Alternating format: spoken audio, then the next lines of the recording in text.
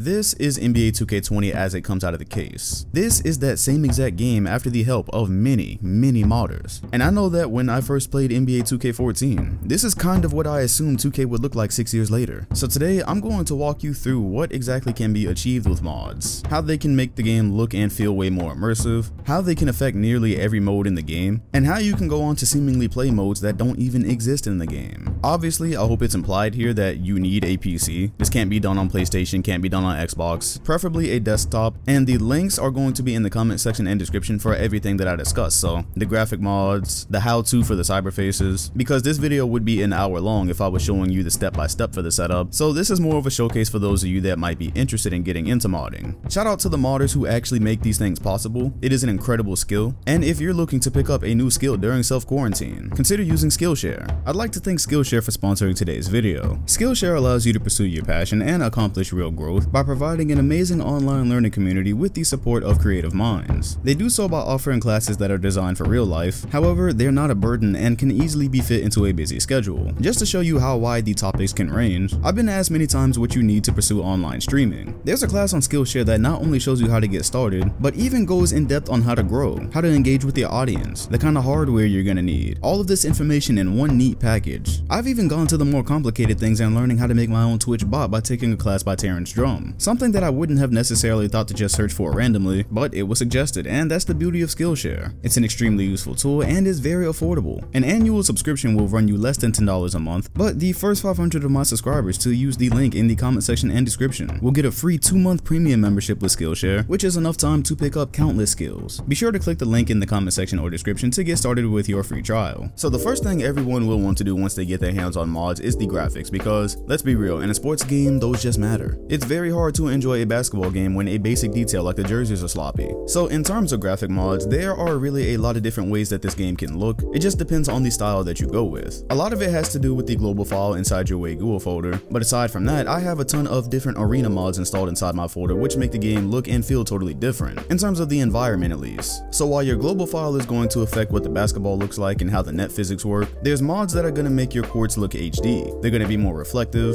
they're going to look more vibrant, and then you also have the fog mod as well. If you remember the 2008 Boston Celtics arena, it always had this really foggy look to it, more so than any other year. That's how you can tell what you're looking at. And so I'm assuming that was the inspiration for this mod, although it's not as intense. In 2K19 there were fog mods where you could affect the intensity. I don't think they have that in 20, but for me I think it's just right. If you take it away, you will notice a massive difference in the way that the players look, because just like in Blacktop, lighting affects the models. Because of the way the fog is affecting it, I would actually say this is the difference between it looking bland like it does in the base game and more like what we expected from next gen here. Oh, and I very nearly forgot the scoreboards, because that happens to be a mod I just recently installed. It wasn't there when I first started the My League, however, they finally come out with different ESPN options, and there are more. They have retro scoreboards, which I never use because it just doesn't fit the theme, but they have one for every day of the week, the NBA Finals, the special edition, and even Remembering Kobe, which is highly useful for me because we're doing the Kobe challenge. So I'm pretty sure because of like licensing, I don't think that 2K is ever going to be able to have scoreboards like this. I know NBA Live does, but yeah, that's just another reason we need mods. Once you've decided what you want your game to look like, there are hundreds of different cyberfaces for you to choose from. There are plenty of different sites for you to use, but I recommend 2K Specialist. It's just organized the best there. This is how you actually bring your game to life and fill in a lot of the holes that the base 2K game comes with. Or you can just flat out collect a lot of their mistakes, because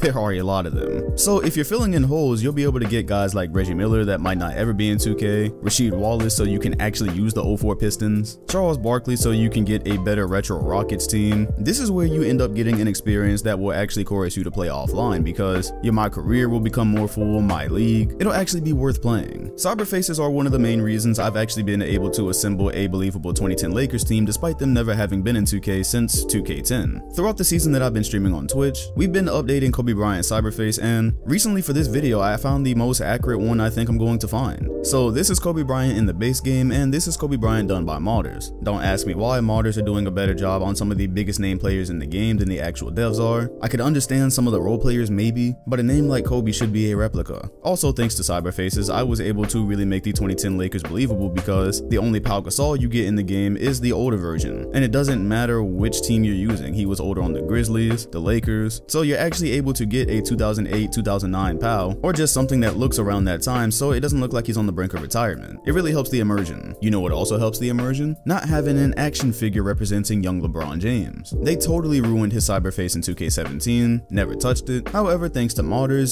you have one for when he was playing on the Cavs, you have one for when he's playing on the Heat and on the Lakers. I really think that just makes sense given that he is a lot of places in the base game, so having one or two models where one looks nothing like him doesn't really help. And so if you have the 07 Cavs, or in my case the 10 Cavs, it feels more realistic. Speaking of a team like the 10 Cavs that's not even in the game, that's what all of this culminates to. Once you've got graphic mods, cyberfaces, and then you go looking for some roster mods, you've officially opened up an entire different world for offline play. Now you can get teams that might not ever be in the game, like the Sonics. Modders take great care to make sure the arena looks as accurate as possible, and 2K does have some tools for them to do that. However, some of them go even deeper. And so I'm running Thundershack's Ultimate roster, which pretty much has every retro team I think anybody is ever going to want, and they're fully filled as well. I also forgot to mention at the beginning when I was talking about the arena that I also have the crowd modded, and so how you have the basic crowd in the game where the gear isn't very detailed, the modded crowds are actually wearing jerseys specific to the players. And so once you've done everything you want to the way the game looks, the different teams, the different faces, you can use it for any offline mode. My league, my GM, there's even a way to get whatever roster you're using into my career. Yes, these mods even go as far as to fixing blacktop, the blacktop that 2K has totally neglected since 2K17. Turns out modders found a way to use environments that you really only see in cutscenes pretty much in my career, and have opened them up for you to be able to use them on blacktop, and also for you to be able to use whatever roster you want on them so that players are wearing their jerseys, not just these bland and confusing shirts. So you'll be able to play at the Under Armour court, which in my opinion looks the best, again due to the lighting. There's the night court at Venice Beach, the old 2K14 court, which last time I checked doesn't work that well because the shadows are not enabled, but it's there for memories. And then they even let you play in some of the penthouses. That's particularly cool because there's a lot of different gear that was designed for whatever teams you put the guys on, and so then they're just kind of wearing casual clothing. And I get that nobody probably uses blacktop, but it would be so easy for 2K to do something like this, just in case. Whenever I visit my cousin, blacktop is our go-to mode, and it'd be cool to have these different options. It would make the game feel more complete. So this is not where the buck stops. You start to get modders that take on more ambitious projects like the College Hoops mod. This mod transforms NBA 2K to College 2K. Accurate college logos, jerseys, courts, coaches, and then if you go find somebody's college roster, because the mod itself does not come with complete rosters, you'll be able to download them and have them attached to the teams, and now you can run a My League in a college season. So far, I've started a project where I'm trying to make all-time college teams, and check this out. Kobe said if he had went to college, it would have been Duke. However, when I placed Froby on the Duke team, it just did not feel right. It didn't feel immersive. So I was able to go find a high school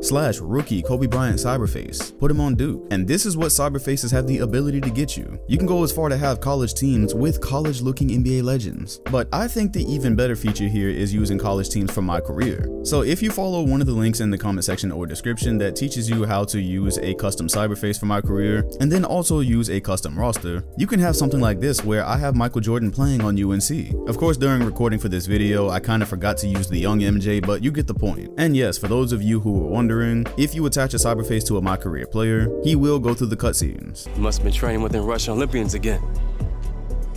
Ty, your turnover ratio last year was 1-1. What about now? 3-1. Young CP, steady feeding the greedy. No doubt. Gonna make one heck of a stay for a major one day. So as you can see, the options with mods really get limitless. Hell, there are a lot of fields I haven't touched because I don't really do much with them on Twitch. I really just run my leagues. But if you check out a channel like Dominus, he's got all types of anime characters, Pokemon, anything you can really name, and that's a whole field I haven't even learned how to touch yet. But if you plan on using mods, you're probably going to be using it on an offline mode. You can technically take a modded cyberface onto the park, but I'm going to guess that that eventually ends up becoming a ban. So if you're sticking with My Career, My League, My GM, you are absolutely going to want to check out slider sets, specifically from people like Shady Mike, Potboy, and they provide slider sets that actually makes the game challenging, because one of the biggest crimes that 2K committed this year was shipping a game with a Hall of Fame computer that plays like it's on Rookie. I had to learn this the hard way as I was streaming the My League with the 2010 Lakers, and as I was having to let teams like the 96 Bulls basically catch up just to make the game competitive, I went searching for an answer. So the mods are going to make your game look and feel way more immersive, but they are not going to fix this patty cake ass artificial intelligence. In specific, 2K with the Pop Boy, which is the name of his channel, he provides a slider set called the Beyond Hall of Fame sliders. Now, if you are going to venture into that world, I recommend that you kind of amend the sliders for what works best for you. There are some things that I didn't love, like the rebounding, the steals, so you just kind of have to keep tweaking it and tweaking it to get the perfect challenge. However, it is still a million times better than what the game ships with. The teams actually fight back, every game becomes competitive, so that's where we're at now on Twitch, where I've got all the mods installed, I've got all the rosters, and the My League is as fun as it used to be before online was a big thing, because every game feels like a grind. Every game feels extremely competitive. But no matter what you decide to do, whether it be the slider sets or the mods, they will 100% make NBA 2K20 actually worth playing. It feels like the experience that we thought we would have when we first got our PlayStation 4s and Xbox Ones and turned on NBA 2K14. When we were looking into the future after that game into like 2020, this is something like we imagined, I think. I know we didn't imagine going backwards, yet here we are. So the links to everything I discussed are in the comment section and description. There are detailed tutorials for everything on how to mod the graphics, how to use custom rosters, even in the playoffs, by the way, because if for some reason you want to do like a playoff tournament, yeah, 2K does not even let you in the base game use custom rosters. Not gonna try to figure that one out, but there are ways you can do that, and there are ways to actually have fun while basketball, the real basketball, is away. So make sure to check out some of the YouTubers I mentioned here, Pop Boy, Shady Mike, Dominus. Links to their channels will be in the description as well. Also be sure to hit the like button, comment, and sub if you enjoyed, and hit the bell next to my name if you want notifications every time a new video drops. Thanks for watching, and I'll see you all on the next one.